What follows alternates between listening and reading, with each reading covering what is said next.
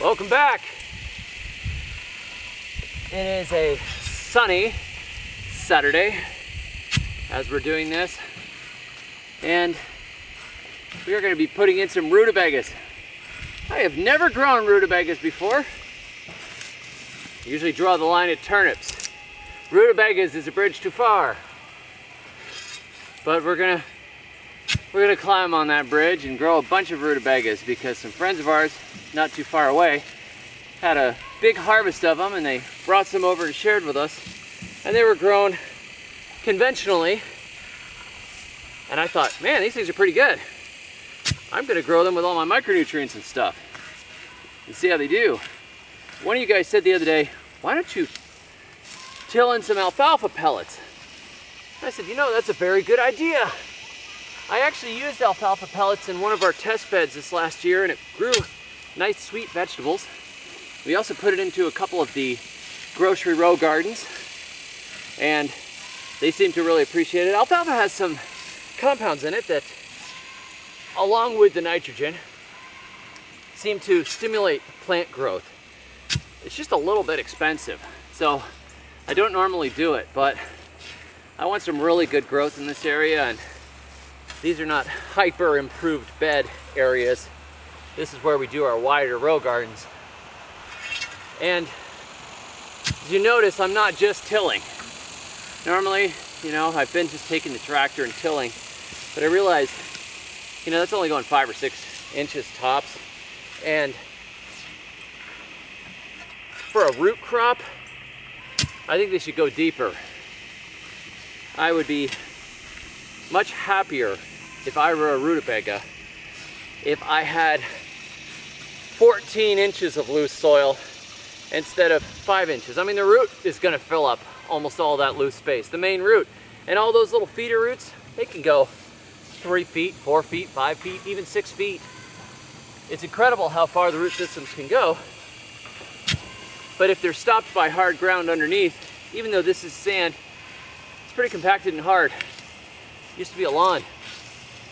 And so this time I decided, let's till in the alfalfa first, and then each row, see, I marked them out with my row markers. That's a foot, one row here, 3 feet to the next row, 3 feet to the next row. So I'm working along those lines, and I'm going to loosen just directly under, and we will turn these into long, well loosened, hopefully fertile beds to put our rutabagas in, and maybe we'll grow some big fat sweet ones over the fall and winter. We shall see. And of course, since I'm doing this on YouTube, you shall see as well.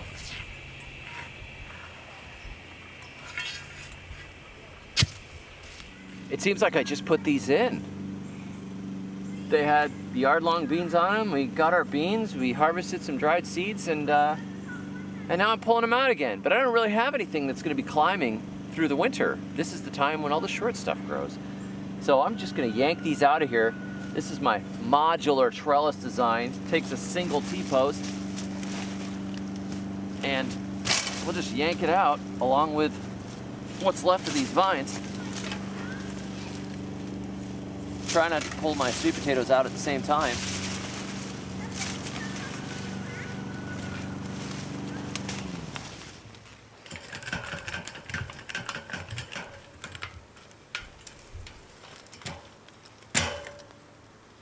Man, that one's in there tight. I might actually have to cut those things.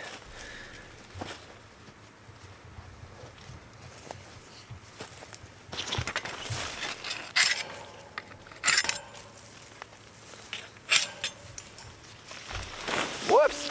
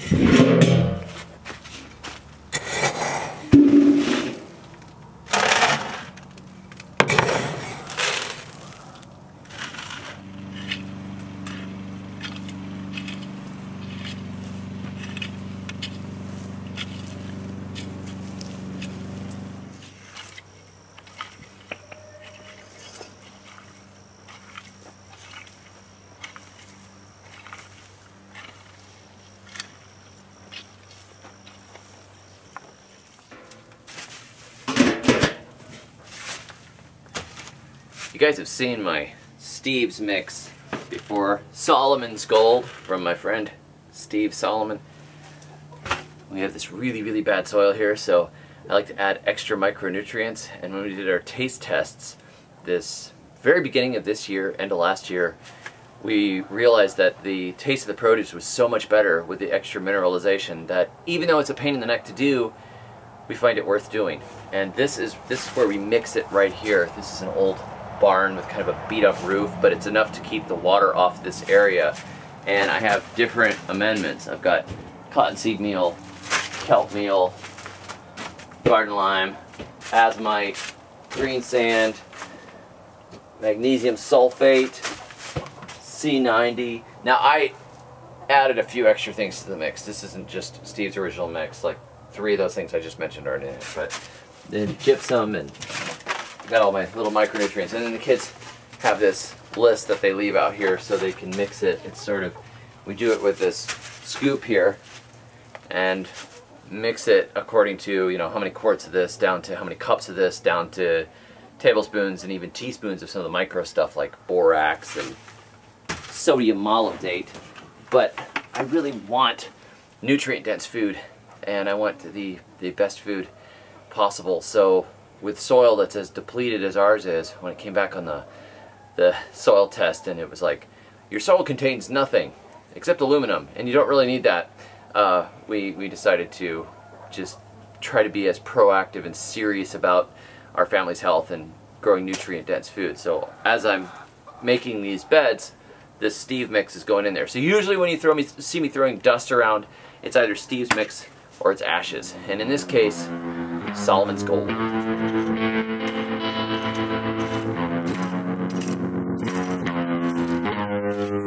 Yo, check it, D to the G.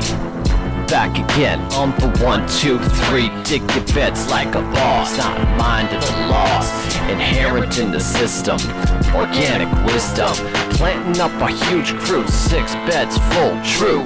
Letting nature take its course, I've got the force. Smack chemical farming in the face of file for divorce. Of course, I'm overplanted where I'm standing. Yo, seeds, I'll plant ya. I'm the tropical Santa, so can't ya feel what I'm doing? Extension officer, armchair philosophers. Carbaryl is the drill. With fungicide to kill everything like a healthy suicide. No, we sort out, sort the good genes from bad, so sad. Good lad, put the chem genie back in the bottle with full throttle like a freak.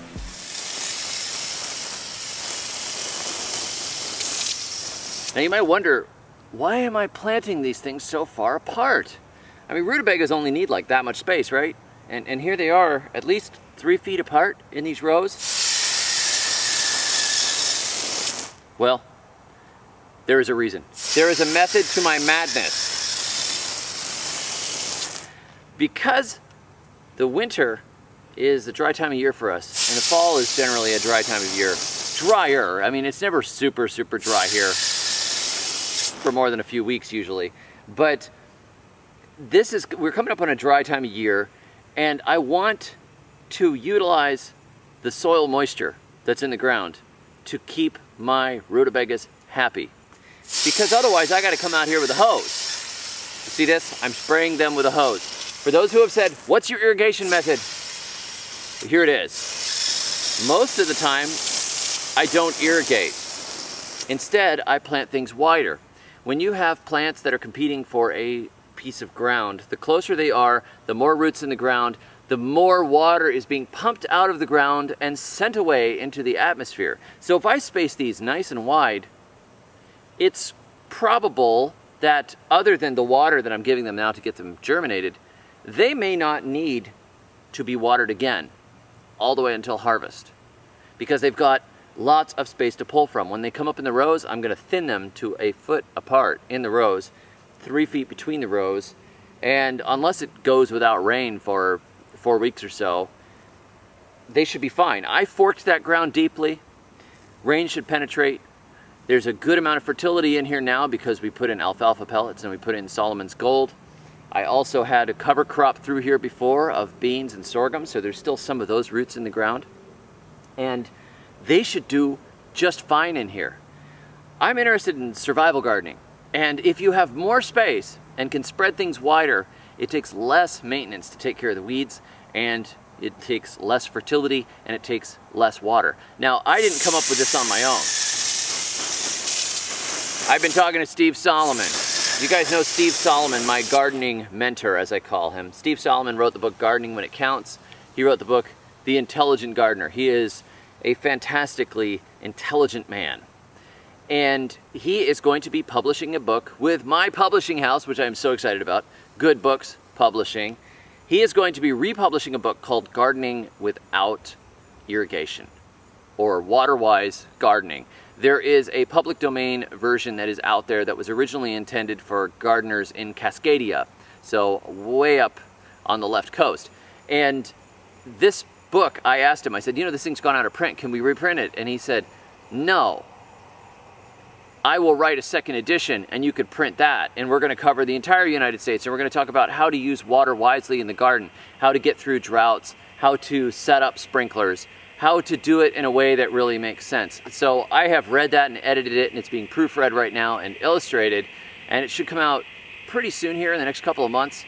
And the information that I read in it, I'm already incorporating. I had read the original book, but the expanded book is unbelievable. So if you're interested in that book, please sign up for my newsletter below this video. I will announce when that book comes out. And if you want to know when any of our other books are coming out too, sign up for the newsletter. And I'm just going to sit here and keep watering while you go sign up.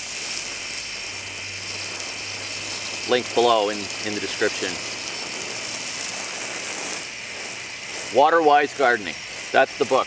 When you see the announcement for Water-Wise Gardening, I mean, I'm psyched about it. I read it, and one of our readers, or proofreader, wrote and said, I'm only 30 pages in and my mind is blown.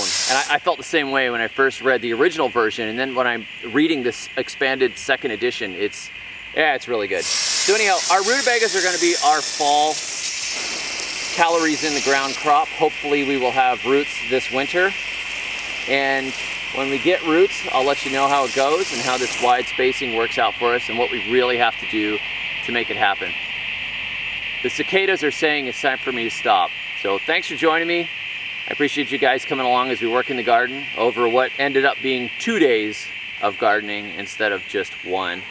But for you, it's probably an easy 20 minutes or less.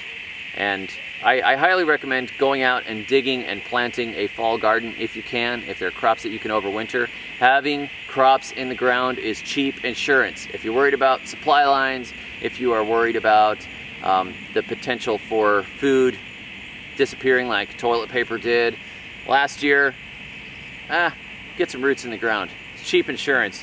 And at the very least, hopefully nothing goes wrong for any of us, but at the very least, you've got good homegrown organic food that you can eat from the garden through the winter. So catch y'all next time. Until then, may your thumbs always be green. I'm gonna make some biscuits, baby. Gluten can't stop me. I'm gonna dodge my taxes.